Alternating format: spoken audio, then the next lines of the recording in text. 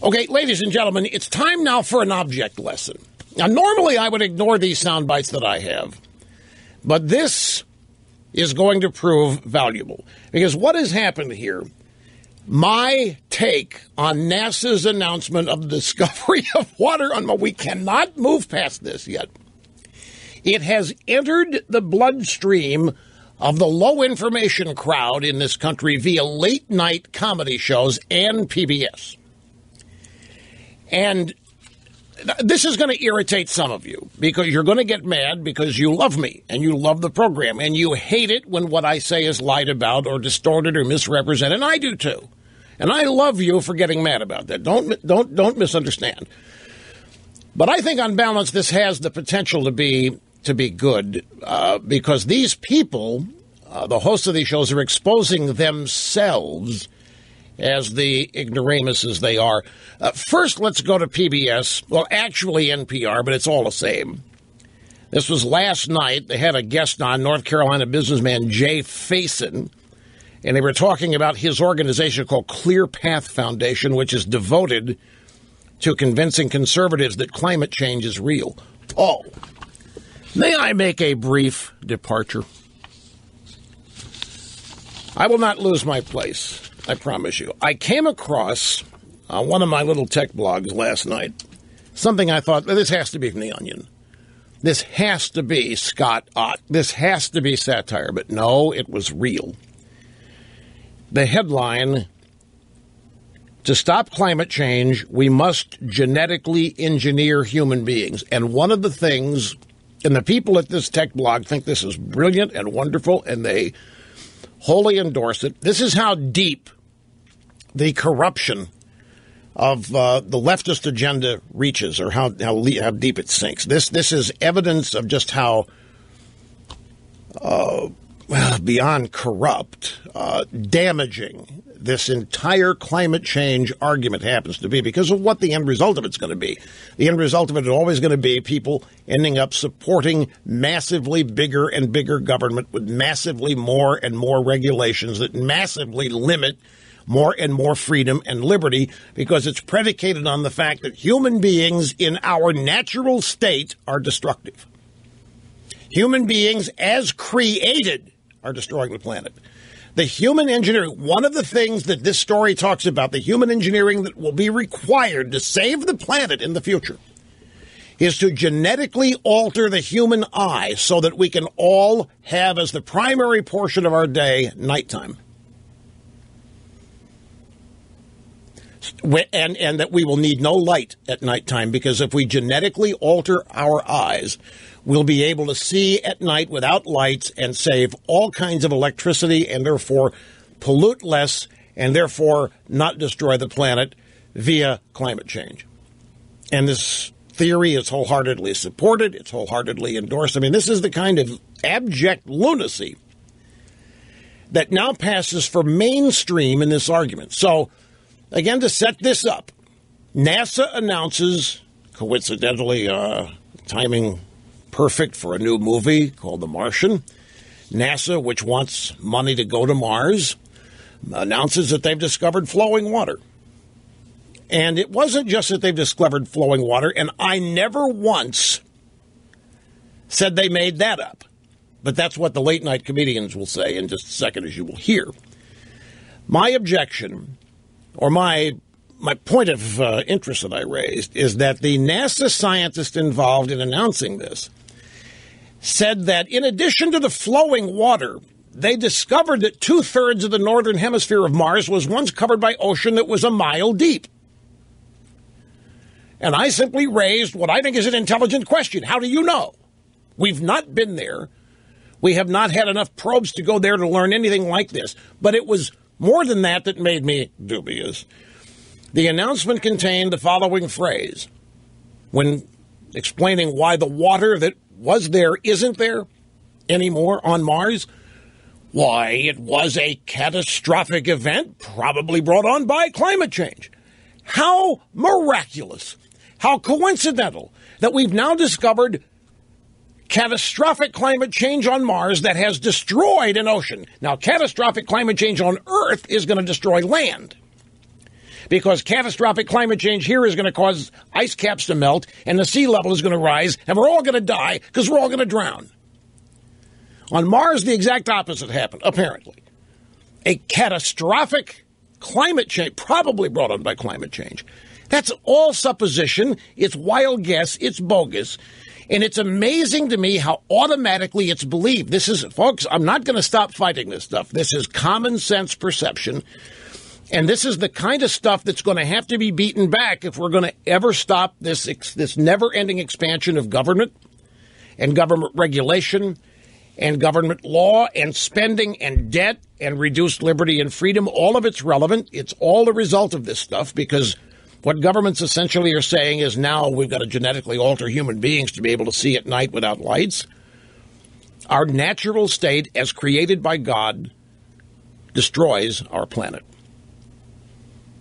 And do you not think it's a little dangerous that young skulls full of mush would kind of sign on to this and believe it? So we have the absolute absence of science being presented as science. It is unquestioned by anybody in the low-information comedy world. And when somebody like me comes along with valid, penetrating questions rooted in common sense, that person has to be laughed at, mocked, made fun of, distracted, distorted, what have you, because the little cocoon in which these people have constructed for themselves to live gets blown to smithereens, and they can't handle anything contrary to this belief system they've all evolved. So here is NPR. Here is Jim J. Faison, who runs a group called Clear Path Foundation, devoted to convincing you, conservatives, that climate change is real. The host is Robert Siegel. Rush Limbaugh said yesterday, I hope half facetiously, that leftists will manage somehow to work the discovery of water on Mars into their agenda. He said NASA has been corrupted by the current regime. How do you understand the suspicion of science that plays well, at least with some conservative audiences? Well, I think some people have made a good business on riling up the most conservative. I think Rush Limbaugh's built a very successful business, so that's his trade, and I think he's running out of material, frankly. Well, contraire, Mr. Faison, but this is not something I'm riling anybody up about. See, what you people don't understand is that conservatives are not mind-numb robots wandering aimlessly throughout the country until I came along. All I do is validate what people already believe. It's not as though you had 100% belief, public opinion on climate change, and I came along and blew it up, and now it's 50-50. You've never had it 100% zero. But even this is a misstatement. The host here, Rush Limbaugh, said yesterday, I hope half facetiously, the leftists will manage somehow to work the discovery of water on Mars into their... That's not what I said. Didn't say they're going to work the discovery of water into the agenda. What I said was their attempted explanation for, even after discovery, why it's not there anymore. Catastrophic climate change causes an entire northern hemisphere of mile-deep water to vanish. That's what I was questioning. Not the discovery of water.